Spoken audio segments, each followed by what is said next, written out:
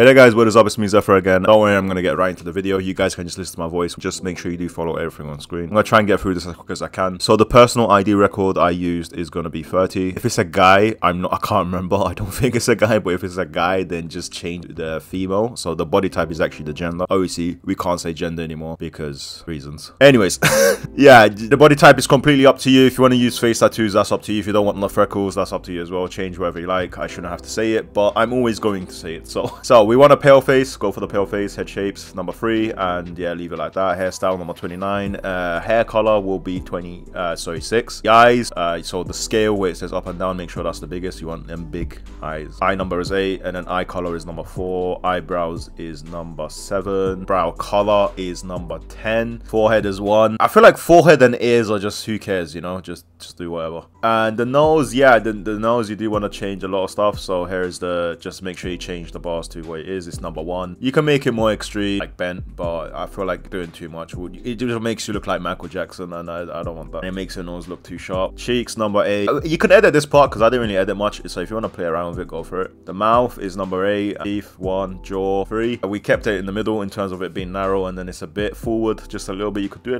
maybe a little bit more. If you can look just behind the ears or underneath the ears, you can see what it does. So you don't want it to be like this because then it's just too sharp, you know. And the other way could work as well. They both work. You can either go left or right, but what I'd say is don't go too far to the right and too far to the left. We put it all the way up. Putting it down just makes you look, it's more of like a manly feature. The chin, we made it narrow, left the others around the middle, and it's number 2. The neck, you can make it narrow if you want. Sure, let's go make it narrow. If you want to put any jewelry, go for it. Yeah, we put freckles, and the freckles intensity and the color is the most important part. If you overdo it, it's gonna look bad. Not that it's gonna look bad, but it's too much, you know. I don't know, because for me in real life, I have freckles. Yeah, not a lot of people notice it unless they come up close. Yeah, mine is like that. So it could really go unnoticed, but yeah.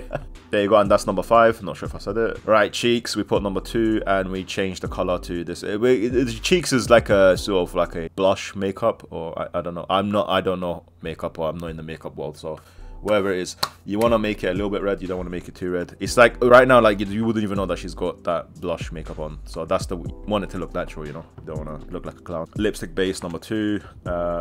You can leave out number 1 as well. And lipstick accents, I put this on. I'm not sure if it actually did anything. Play around with it. But not that serious. So the eyeshadow upper and the eyeshadow lower, they're both 4, and they're both maxed out on the intensity and the color. So the eyeliner is also maxed out, and it's number 6. Eyeliner lower, intensity is 2. The color is maxed out. The reason why I did that is because I don't want it to cover up the full eye too much, you know. It's overdoing it. Whereas if you leave it like this, I don't know, looks better for me. I'll let you decide. And that's it. Yeah, the dirt is whatever. So yeah, with a build like this, I'll probably go for like a scientist build. Obviously, it depends on how much you want to go with your roleplay. I mean, by all means, you can use RPGs and rocket launchers, or you can punch people in the face. But I don't know, for me, this looks like a scientist, so I'll probably go for like a passive build with this. No combat, just try and speak to people and persuade them, and, you know, sneak around, and they're really passive. Well, that's been it for me, guys. Hopefully you guys have enjoyed this video. If there's anything else that I missed out, if there's anything that I need to change or do, be sure to let me know. I'd be more than happy to do it. If you guys have any questions, let me know down below. Yeah, I'm also thinking of doing like celebrities as well, or lookalikes, or I don't know, I might go down that route as well. So if you guys do have any ideas on who I can do or who you'd want to see, feel free to let me know down below as well. If you guys did enjoy this video, you know what to do. Show the love, show the support. Until next time, guys, I'll see you guys later.